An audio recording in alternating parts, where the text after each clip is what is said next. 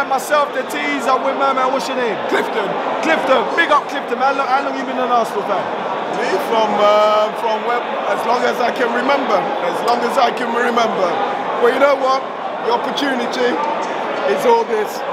Every game I can get to, I get to the game now. So, you know what? Today was just absolutely amazing. The boys didn't play to the level, but at the same time, Arsenal has bridged that gap. Yes. But also, what you have to understand as well, you know, Man City didn't have their blazing gun players out there, but the same Arsenal didn't. Doesn't matter. But Arsenal didn't either. But you can see they built the gap, and also without our strongest squad as well. That was a weakened squad, right? Exactly.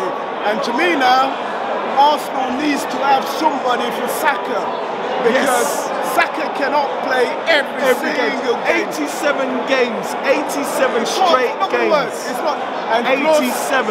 Unbelievable. How old is he? Absolutely. Young man like you can't wear him. You can't Gabriel. Gabriel, it's not going to happen, and that's going to be Arsenal's biggest downfall if they don't have quality players to replace those two guys.